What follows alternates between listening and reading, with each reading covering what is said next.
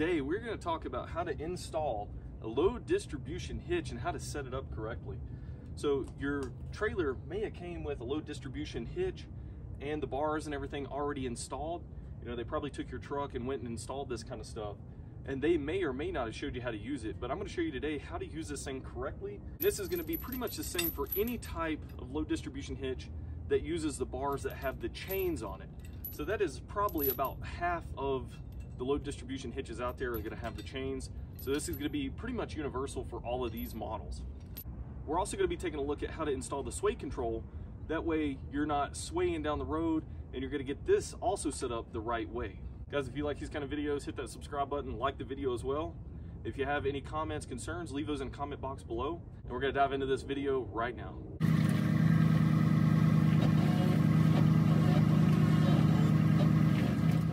All right, so the first thing we're gonna do is make sure our vehicle is completely straight, because if it's not straight, that's gonna throw off the angles of the bars when we go to hook them up. We're gonna back this thing up straight, and then we're gonna drop the tongue of the trailer onto the ball of the hitch. If you don't have batteries that are pulling power, my batteries actually are turned off right now, but I'm just gonna hook up the power supply to the vehicle. And then that's gonna give me power for my jack here. We're going to go ahead and lower this down onto the ball of the hitch.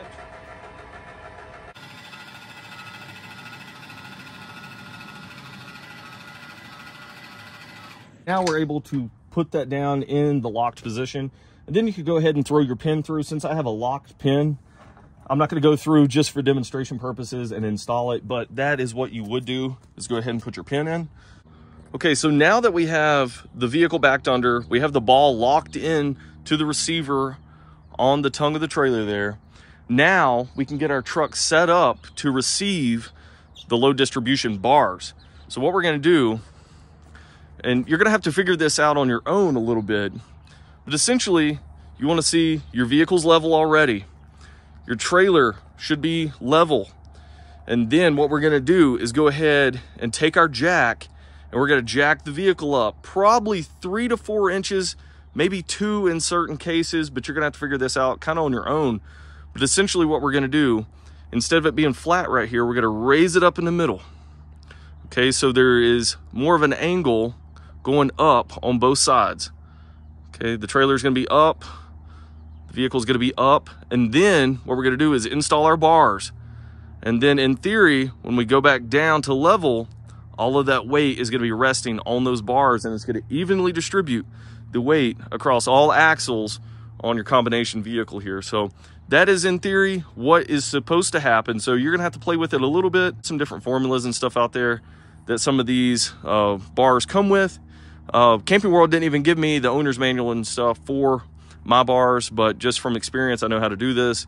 But you can go through, do those formulas, and what they pretty much consist of is measuring the space you have in your wheel wells up front, and then they go off the receiver height, they go off the tongue height, different things like that to get you set up to where you need to be for your baseline. But if you didn't have an owner's manual or whatever, you just want to wing it, this is going to get you pretty much where you need to go.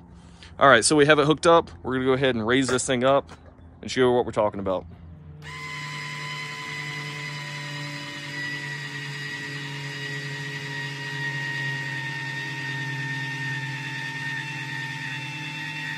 Okay, so you can see how this raised up probably 3, possibly 4 inches. That's going to allow us to put the bars in there, and then when we go back down, all that tension is going to be resting on those bars at parallel or level to the ground.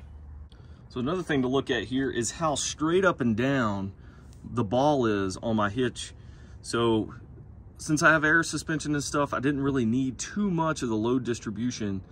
But if you have a truck that's really struggling to keep up the weight and stuff like that, even with the load distribution, you may want to tilt this back just a little bit more, because what that's going to do is when you tilt the ball back more, which is easy, you have your angle screws and everything that you can kind of work with there to kind of adjust that. So what that's going to do when you raise your vehicle up, and you can raise it up even more than I did in this video, what that's going to do is create even more of an angle That way, when you go back down and place the tension on those bars, it's gonna provide even more load distribution. So that is another thing that you might wanna play with to get this thing dialed in for your specific needs. And also keep in mind, your trailer needs to be chocked for this as well, so it's not rolling around. Okay, we're gonna go ahead and get the bars installed. Essentially, all you have to do is push these up into the holes. And you can hear it click in. Most models, you'll hear that click. We're gonna do the same thing on the other side.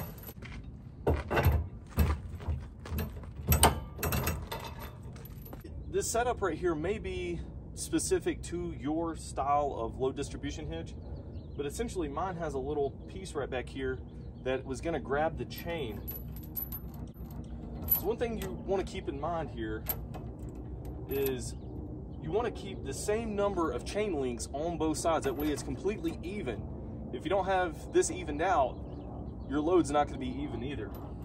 So one little key right here is, once you find which link you're gonna be looking for, what you need to do is go ahead and kind of rest both links down at the bottom. That way you can only focus on this link and put it up to where you want to pull on. If you just kind of go in there like this, you're gonna have a hard time getting it in there. And also, you really don't want to go below 5 links. So 1, 2, 3, 4, 5. You want to have at least 5. Looks like we're gonna have to go on the 6th link anyway. So I'm gonna put that up there into this little piece that's gonna grab it. I'm gonna grab my breaker bar here. Go ahead and start pulling up. All right, and you can see how tight that is. And it does kind of take the tension off, but one good rule of thumb is to go ahead and keep pressure on this pry bar. That way you can go ahead and get your pin put in place. That retaining clip is gonna make sure this isn't gonna fly out. All right, so that right there is a good setup here. I'm gonna count the links again to make sure we're gonna do the same thing on the other side. 1, 2, 3, 4, 5, and on the 6th link is where we're putting it in. All right, so we moved over to the other side. Give you a little bit different camera angle here. I'll take the pins out again. Swivel this down. So you can see where we're attaching it to is gonna be this little loop that's down here. So we're gonna count 6 links. 1, 2, 3, 4, 5, 6. Once again, I'm gonna rest the excess links down at the bottom. So I'm only focusing on this link part right here. Gonna hold that up there. Grab the pry bar. All right, and it may pop, crack, do all kinds of stuff like that because there is a ton of tension on it. And once again, I'm holding the tension on this pry bar until I get that securement pin in there. And then there we go. That load distribution hitch is in place. All right, so that's what it looks like, guys. With the bars fully seated, they're fully secured. These things are just tight as can be, guys. Super tight, and that's what you're looking for, because when this whole system, you can kind of see it's kind of arced up at an angle. Once we take the jack stand and raise it up, all of that weight is going to rest down on those load distribution bars, and that is the bread and butter of this hitch system. Thing to keep in mind here, anytime you're transitioning across your hitch here, like climbing over, make sure you're not going to rub against that little ball right there that's for the sway control, or you rub up against the ball here if you have grease on it. Okay, so we're going to go ahead and lower this down to where it's going to be at riding height.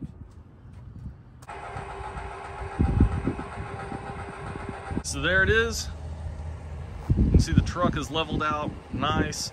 And one thing you can do before you start is go ahead and measure the distance that you have up here with a tape measure on your fender. See how much distance is between the wheel and the fender. And then after you have this all set up, go ahead and re-measure that to see if it changed any. And if you're around 1.5 inches difference, then you're probably good. Any more than that, you want to take a look at maybe readjusting your hitch angle and stuff like that, because you can adjust the tilt of that hitch. So that might be something you want to look at. But if the truck raises up in the front more than 1.5 inches, You take a look at it. If it doesn't, then you should be in the green and should be good to go. We're gonna go ahead and put our sway controller on. For demonstration purposes, I haven't taken the jack and everything up. I just have it hooked up here just for demonstration purposes. Don't hound me in the comments section for that. So essentially, to hook this thing up, you're typically gonna have some pins, you know, that retain it once it's on. So you're gonna take those out first. And then essentially it just has two little ball joint style couplings. So on your hitch assembly, if you have a low distribution hitch, and I don't have the bars installed or anything right now either, so don't hound me for that, but we're just showing you how to do the sway controller today. So you'll have like a little mini ball on your hitch, and you'll also have a ball connected back here to the frame of your trailer. So what you're gonna do is take this bar and loosen it up. See how that slides freely? And then you can connect it to the ball in the back. So if you notice, I have both of these greased up because that is friction points. You're gonna wear out your controller if you don't grease that up. And then what we're gonna do is put the pins in facing the rear. All right, that way they're not gonna move out or anything like that. But these kind of swivel around anyway, so those are not gonna fall out. And do the same thing for the rear. So mine's really close, so I go from the bottom and then I kind of pull it back like that. So it's not gonna go anywhere. Right now it's loose. All right, I haven't put any tension on the sway controller yet. I remember when I picked this up from Camping World, the lady came out and done a demonstration and she's like, okay, crank it down till it's tight. And then she's like, then back it off like half a turn or something like that. And I'll just tell you right now, half a turn backing this thing off just took off all that tension and all that potential sway control that we were trying to achieve. And I just remember going down the highway when I got this thing, and it was just fishtailing all over the place because out here in Albuquerque, it's super windy most of the time. So that wind was just pushing me all over the place. So I got to messing with this on just a few camping trips and stuff, and I got to tightening it down, like all the way. Like I'm talking to where this thing is just really tight.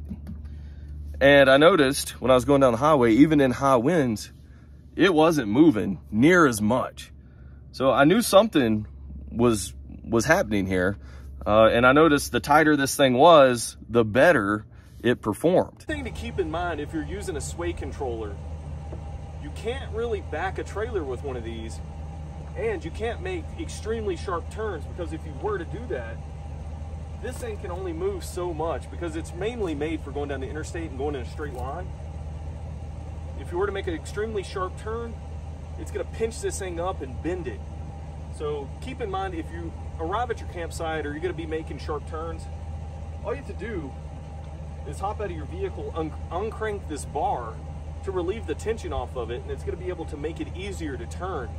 Because if you have this thing fully cranked down, it's gonna be making all kinds of creaks, cracks, all kinds of noise back here, and it could cause damage to the sway controller. But also keep in mind how sharp you're turning. If you turn too sharp, you're gonna end up destroying this thing, but you can back a little bit with the tension released.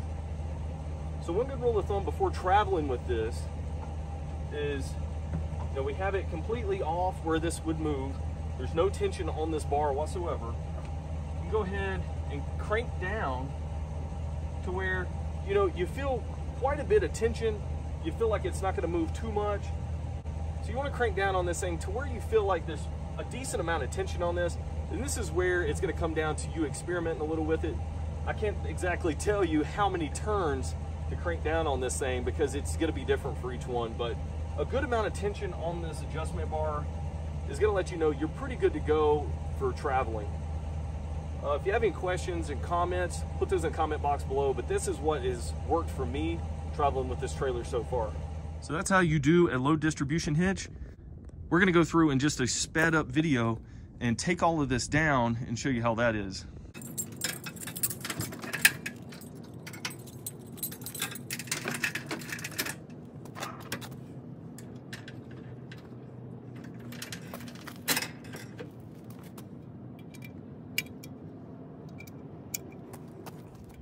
Important step here, we're gonna make sure we raise this back up to take pretty much all the tension off of these chains right here.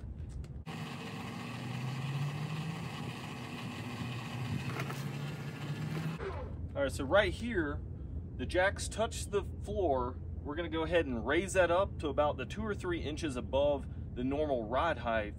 That way we can go ahead and get the tension off these chains.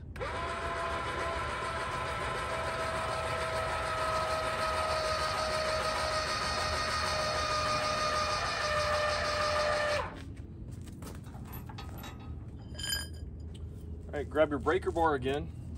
Hold tension up here, take the pin out. All right, and then kind of stand to the side to make sure you're not going to get hit with this thing. All right, now you took the tension off. All right, pretty easy. You do that to the other side. You can take the bar down the same way we're going to take this bar down. You kind of just swivel this thing to the front and then it'll fall out of its little hole it's in. All right, just like that. Has that little moon-shaped groove right there, and once you swivel it to the front, it kind of falls out of its little groove. But yeah, you do that to the other side, and you have your load distribution hitch fully taken down, and you're ready to store this thing away. So guys, hopefully you like this video on how to properly set up your load distribution hitch. This isn't a video that shows you how to install it. Typically, your dealership or wherever you pick up your travel trailer will install it for you.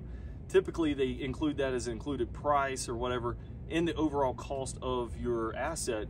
But this is just to go ahead and show you how to set this thing up and get it set up properly so that you can travel safely down the road, making sure everything is distributed equally across all wheels on this combination vehicle. All right guys, if you like this, go ahead and leave a like. Also subscribe to the channel, we'd love to have you. And I'm gonna be posting a lot more camper related travel trailer videos in the future, and definitely some things on my mind about Camping World. So stay tuned for those. Guys, head over to my main channel page, check out a bunch of videos I have over there, and guys, I will catch you in future videos. Thanks for watching.